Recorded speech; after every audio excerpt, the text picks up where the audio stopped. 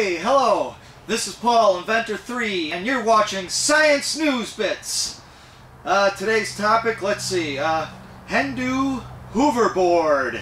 An update on this, and that's right, this is the world's first real hoverboard, just like in the movie Back to the Future. They are on Kickstarter.com. I'll put a link in the description below.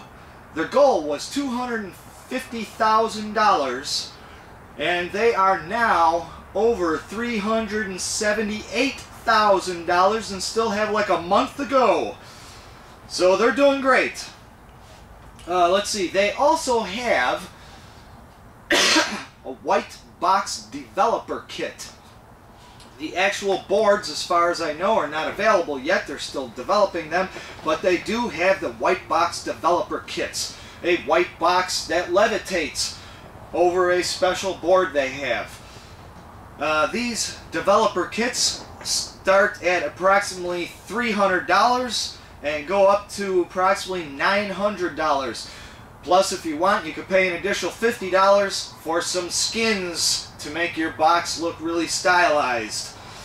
So, the big question is, how does this hoverboard work? Well, that's a good question.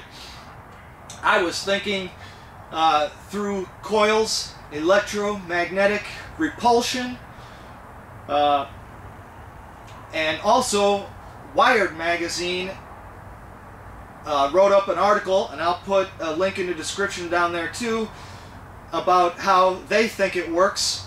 And basically we're both talking about the same thing. We're both thinking coils, electromagnetic repulsion, but then the question is, how do they keep them cool? There's superconductors, what type of materials, liquid nitrogen.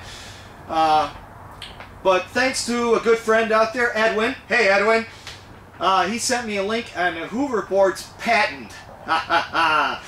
So after a little bit of reading and studying, and after making it partway through their diagrams, I saw some illustrations that looked extremely familiar.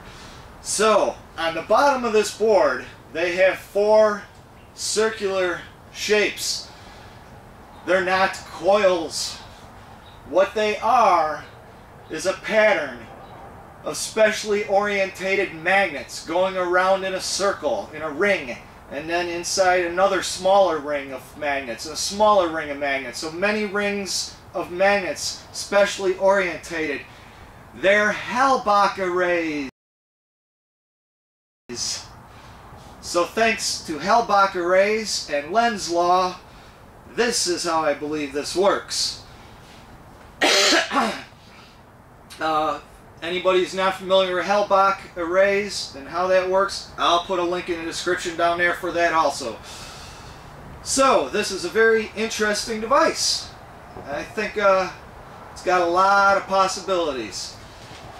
So, next thing,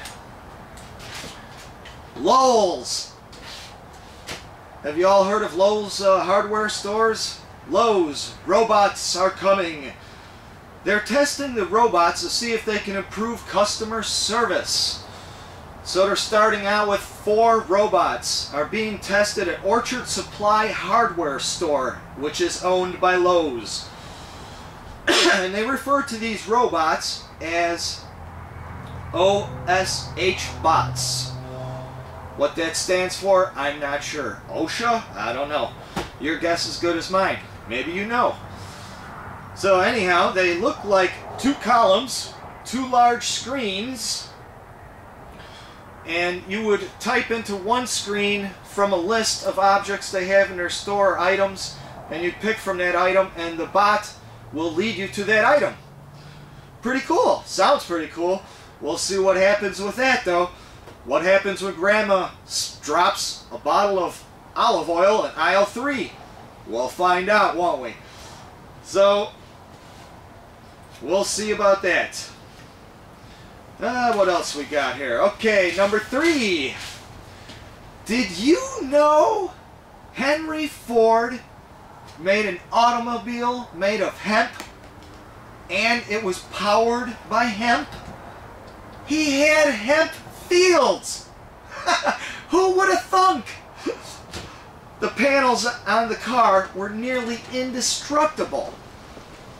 Panels these days are not cheap to replace. Well, I think it's about high time we brought this technology back, don't you? Anyhow, see you again real soon on Science News Bits.